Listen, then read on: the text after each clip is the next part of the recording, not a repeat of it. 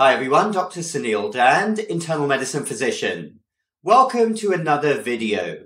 There can be fewer worse illnesses than dementia. I see this every single day in the hospital. What a horrible toll on the patient and also families, which are affected just as much as patients. Families everywhere are often devastated by their relatives who get dementia and all of the associated problems.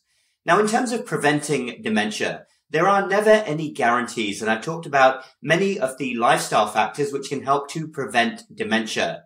And I want to focus in this video on brain exercises, brain activities that can help to prevent dementia.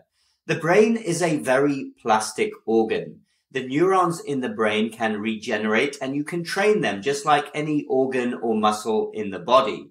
And in fact, it has been shown that if you regularly do certain cognitive activities, you can significantly reduce the chances of getting dementia. It may not always definitely prevent dementia, but hey, if you can have an extra few years, those years are precious. Years of traveling, years of spending time with your family, your grandchildren, cognitively intact. And in fact, studies have shown that a cognitively active lifestyle in old age may delay the onset of dementia by as much as 5 years. That is a massive difference. So in terms of cognitive activities, brain exercises, I recommend at least 1 hour a day. Hopefully for anyone over the age of 65, which is the target age group, this is something which is easily attainable because the majority of people have retired. They should have the time to do it, and hopefully you will find these activities enjoyable as well. So here we go then. 3 brain activities, brain exercises that can help to prevent dementia. Number 1, short-term memory recall. One of the hallmarks of early dementia, people become very forgetful with regards to their short-term memory. They get short-term memory loss. And there are lots of online games available which test short-term memory, but a simple activity that anyone can partake in, write down 5 random words, 5 items on a piece of paper.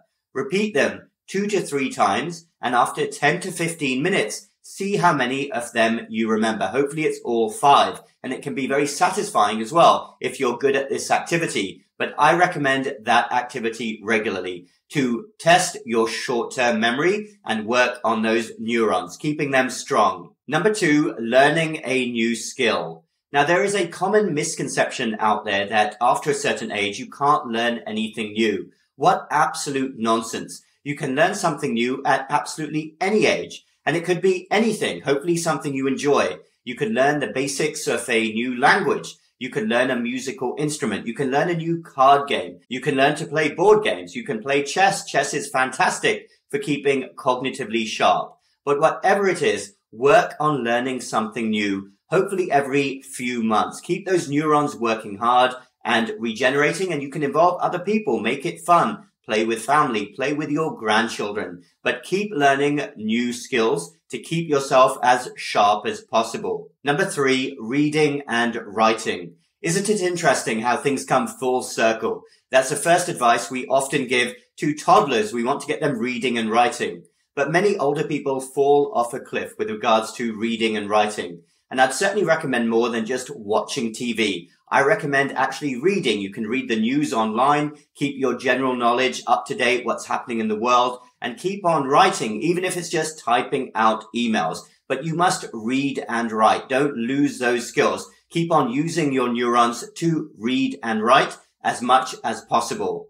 So those are 3 activities then that I would encourage anyone over the age of 65 who is watching, or if you know anyone over the age of 65, which is basically all of us, encourage them to do that.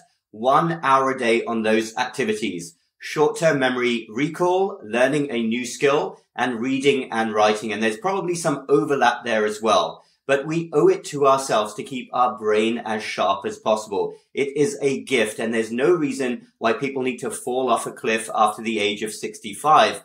I'm also a certified personal trainer, and I can tell you that what applies to keeping your body strong and your muscles strong also applies to your brain. As I said at the beginning, your brain is a plastic organ and those neurons can regenerate and you can keep them strong. Now, you will always get those skeptics out there who says, oh, it won't make any difference. If you're going to get something, you'll get it. Similar to that overweight person who has type 2 diabetes who says, oh, if I had eaten a better diet and I'd exercised, it wouldn't have made any difference. Of course, it would have made a difference. You would have either not got type 2 diabetes or you would have got it much later. It's all about trying your best to lower your chances of getting an illness in life, whatever that illness is. As for dementia, it is a terrible, terrible illness. I wouldn't wish it on anyone, and I wouldn't wish it on any family. But most people out there have a story within their family, and they've seen the impact that dementia has. So if you can do something to lower your chances of getting dementia, why not go for it? Every year you have of life is precious, and do not underestimate the impact of doing your best to keep every part of your body as healthy and active as possible. Thanks everyone for listening. Let me know your thoughts down below. Check out my online academy. That link is also down below. Hit the like button if you like this video and the bell button for more similar videos in the future. Have a fantastic weekend, everyone, and we will speak again very soon.